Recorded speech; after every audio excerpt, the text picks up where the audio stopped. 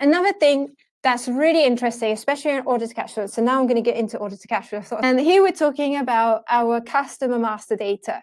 So we are looking at customers that are missing information. Like typically they are missing tax numbers. And then we've got a map of like, where are they? You know, like all these people missing tax numbers. It could be you've got a big group, lots of customers all over the place, and you actually want to get due diligence done properly in all of the different countries, but you still got customers that don't have tax number, especially if they're in a tax haven, then that could be something you want to look at. So if we want to look up a particular customer, we could pick one. So here I just picked Cuba and clicked on Cuba on the map, and then I can see, all right, there are 2 customers in Cuba. So I'm going to look them up, look up one of them, and just go into XD03, and I'm going to double check. So we always want to double check this stuff just to make sure that we're correct, right?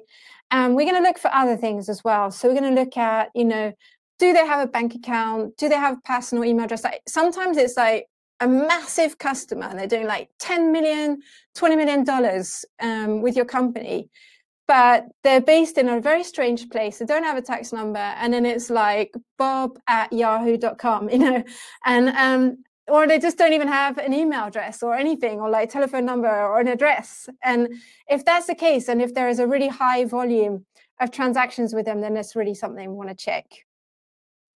We can also check what type of customer it is. So, you know, it could be just a normal accounts receivable customer. It could be somebody who is a one-time customer, or it could be an employee or something like that. So we want to check that also. We want to check the payment methods. So if they got default payment methods or not. This one doesn't even have default payment methods. So that means that you can actually put the payment method on the invoice.